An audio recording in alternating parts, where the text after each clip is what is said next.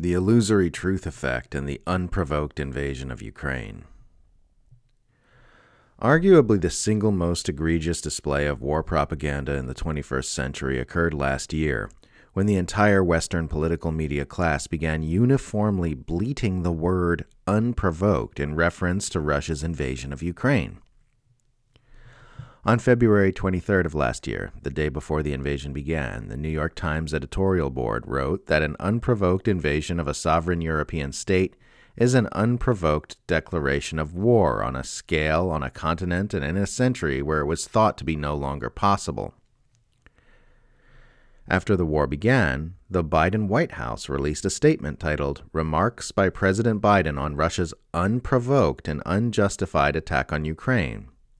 Secretary of State Antony Blinken shared Biden's statement on Twitter with the comment, "Russia's premeditated, unprovoked, and unjustified attack on Ukraine blatantly disregards the lives of innocent men, women, and children, Ukraine's sovereignty and territorial integrity, and international law."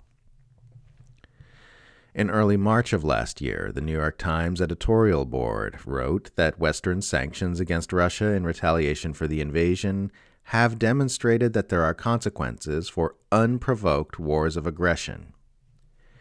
In April of last year, the New York Times editorial board again repeated this slogan, writing that Putin had ordered an unprovoked war to satisfy his ambitions of empire and the destruction of a neighboring nation.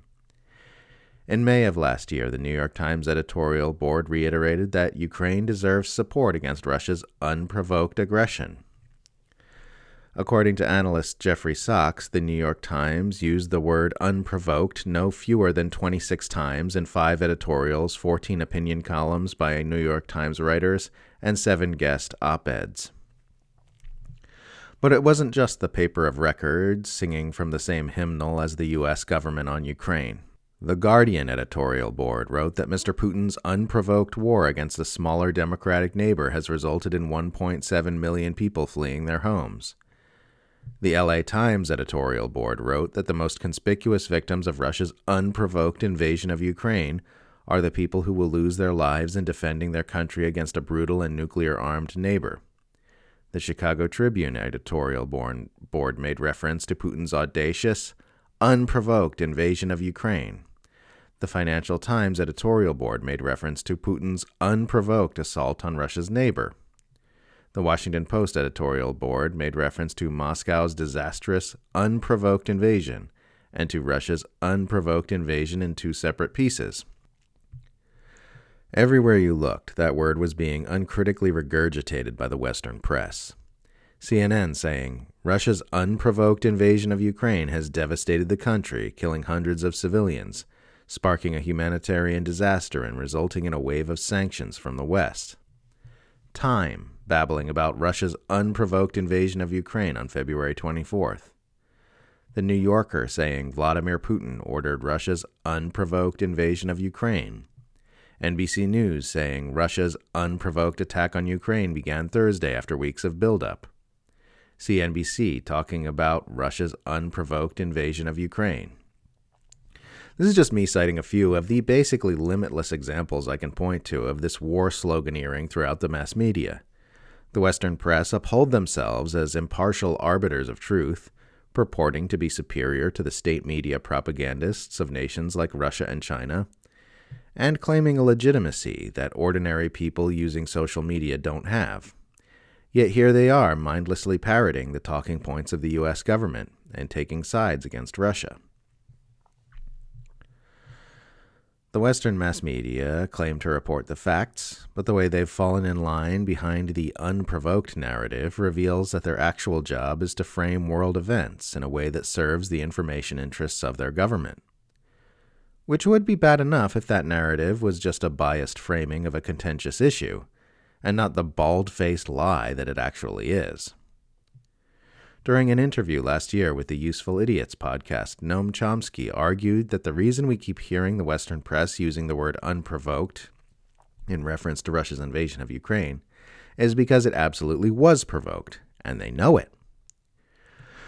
Right now, if you're a respectable writer and you want to write in the main journals, you talk about the Russian invasion of Ukraine, you have to call it the unprovoked Russian invasion of Ukraine, Chomsky said. It's a very interesting phrase. It was never used before. You look back, you look at Iraq, which was totally unprovoked. Nobody ever called it the unprovoked invasion of Iraq. In fact, I don't know if the term was ever used. If it was very marginal. Now you look it up on Google, and hundreds of thousands of hits. Every article that comes out has to talk about the unprovoked invasion of Ukraine.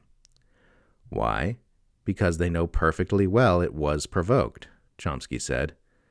That doesn't justify it, but it was massively provoked.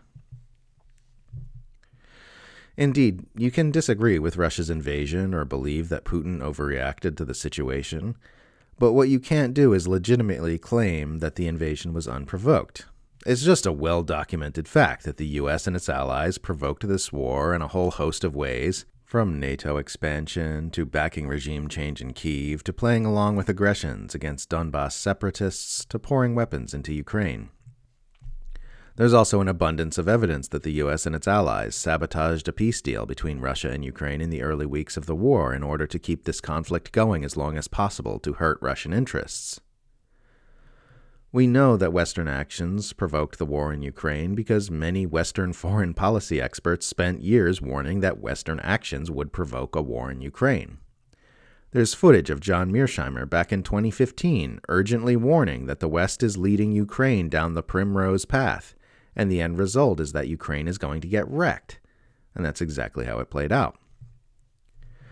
The reason foreign policy realists like Mearsheimer were able to correctly predict the war in Ukraine is because they held at the forefront of their analysis the fact that great powers will never accept threats from other great powers on their borders.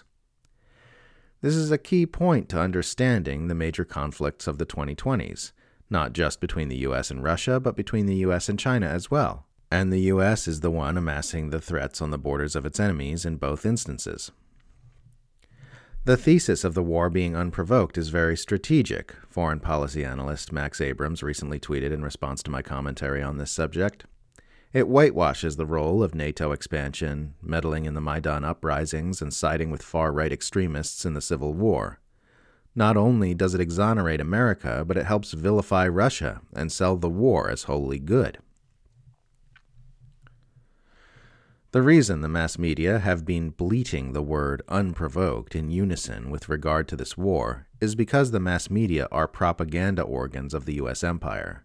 Their repetition of this war propaganda slogan exploits a glitch in human cognition known as the illusory truth effect, which makes it difficult for our minds to tell the difference between the experience of hearing something many times and the experience of hearing something that's true. Just repeatedly inserting the word unprovoked into Ukraine war commentary across the board causes people to assume it must have been launched without provocation, because the illusory truth effect can circumvent reason and logic to insert a narrative into the collective consciousness of our civilization. The fact that all mass media outlets began doing this in unison, against all journalistic training and ethics, shows you just how united the mass media are in service of the U.S. empire. When the need to push a narrative is particularly urgent, the facade of journalistic impartiality and independence drops away, and we see the true face of the most sophisticated propaganda machine that has ever existed.